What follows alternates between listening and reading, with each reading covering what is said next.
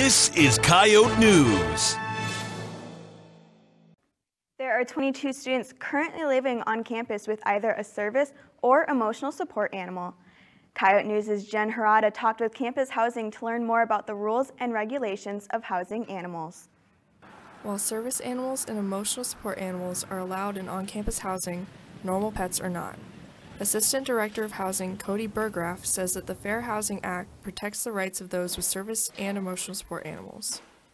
Protects folks in their rights to live somewhere that they don't own and have like renting a place like a residence hall or even an apartment off campus. There's certain things landlords, which in this case housing is the landlord, has to do according to federal law that would be easy for somebody to say they couldn't do if this Fair Housing Act wasn't there to protect like emotional support animals and service animals. Somebody could say, no, you can't. But if a doctor says, no, they need this to function as a normal human being, that's why that law was implemented. Emotional support animals are certified by a physician and they provide relief to individuals who suffer from an emotional or mental disability.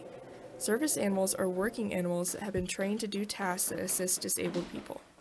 According to the Americans with Disabilities Act, an emotional support animal encompasses animals from all species. For Coyote News, I'm Jen Harada. The only non-certified pets allowed in campus housing are fish. The fish must be kept in a 20-gallon or smaller tank, and the owner must regularly clean the tank.